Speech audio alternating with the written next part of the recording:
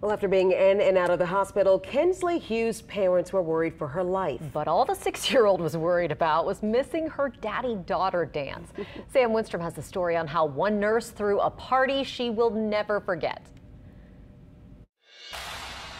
Kinsley Hughes is a lot like any other 6-year-old. She loves dancing, her mama, and good luck getting her to sit still. But it was just a few weeks ago that a mystery illness sent her to the emergency room. I was throwing up, crunched over in pain. Kinsley hadn't been able to keep her food down for weeks, and after several trips to the hospital and every test you can think of, They had to put a camera through my throat all the way to my tummy. her mother took her to the emergency room at Our Lady of the Lake Children's Hospital. Yes, I was freaking out because Mama was Okay, crying.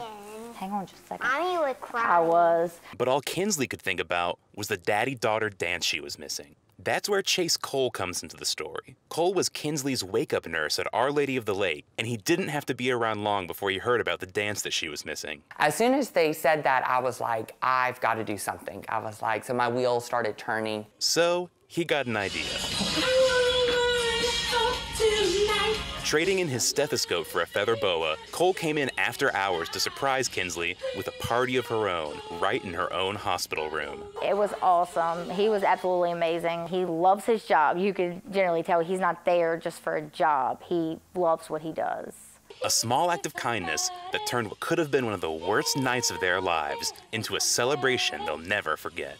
Like, this is why I do what I do. I love getting to be able to interact with the kids, and it's just those small moments that really make this job so worth it. And it's those small moments that will stay with Kinsley and her family forever. Sam Winstrom, Eyewitness News.